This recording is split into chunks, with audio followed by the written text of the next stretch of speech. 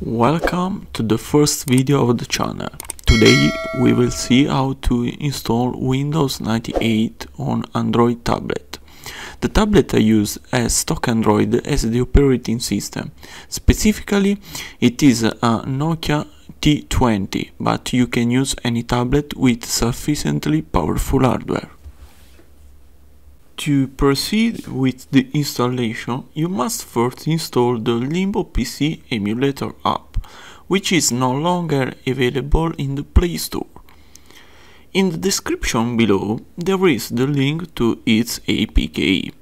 The following tutorial is divided into 3 parts: how to set up the emulator app, installing MS-DOS 7.22, and finally installing Windows 98. So let's start with the tutorial.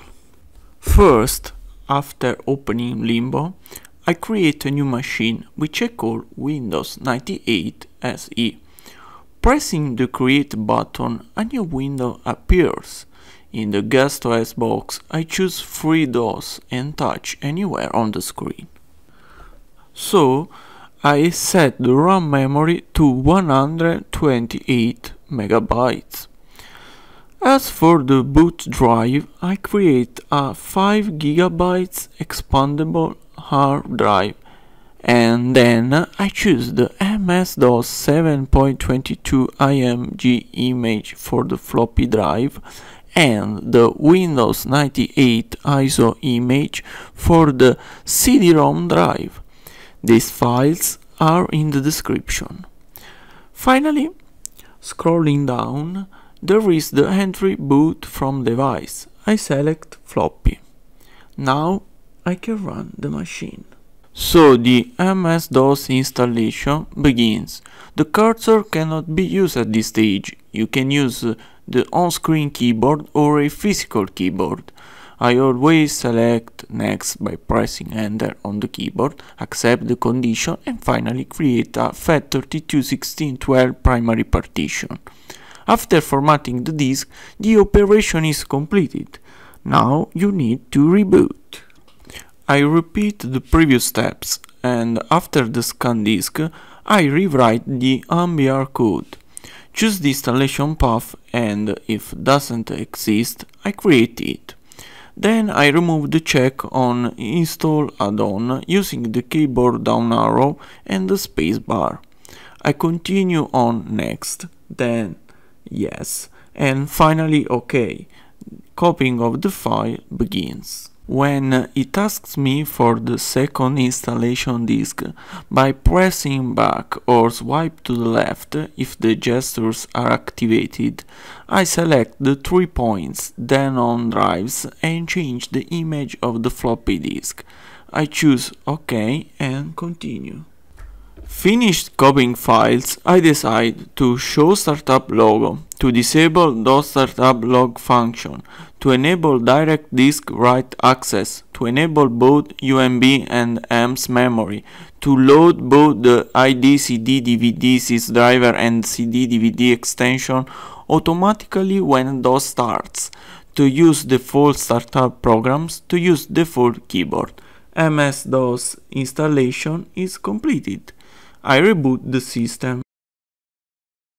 From this moment begins the third part of the video. When starting DOS, I type d:/setup.exe in command line and hit enter. I have a Win98 image in Italian, so from now on everything is written in Italian. I press enter, and after few seconds ScanDisk starts up. Controlling of C-unit areas may take several minutes. Once ScanDisk is finished, there is the preparation of the copy of the installation files. A written informs you that installation may take 30-60 minutes. I choose Continue. The program initializes the installation wizard. After initialization, a message may appear stating that the config.sys file is corrupt and will be replaced. So I choose C Windows as the Win98 directory folder and select Avanti, which means next. The program initializes the directory and checks the disk space. Now you have to select the installation type. I choose custom because I want to add desktop themes. Finally, after selecting the language and keyboard layout, I give my PC a name. The installation wizard tries to create a rescue disk, but when I'm asked to insert the disk, I abort the operation by clicking on Annulla, which means cancel. Now the copying of the file begins. While copying, some messages relating to Win98 functionality are displayed. When finished, you need to remove the floppy disk image using the menu used earlier. I reboot the system. Then I enter the name for the account and, if you wish, you can enter a password for the account. I accept the Microsoft license agreement and write the product key.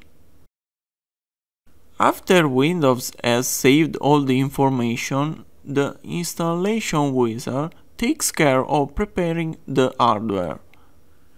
Initially initialize the driver database, then detects non-plug-and-play hardware, finally set the plug-and-play hardware. It restarts.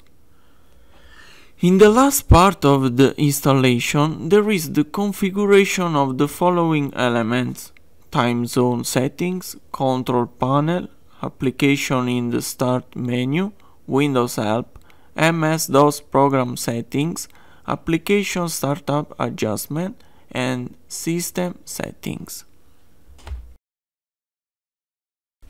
After reboot, the installation is finished. At the first start, it is necessary to enter the Win98 account name and password, and then the operating system takes a few seconds to configure the new devices and update the settings.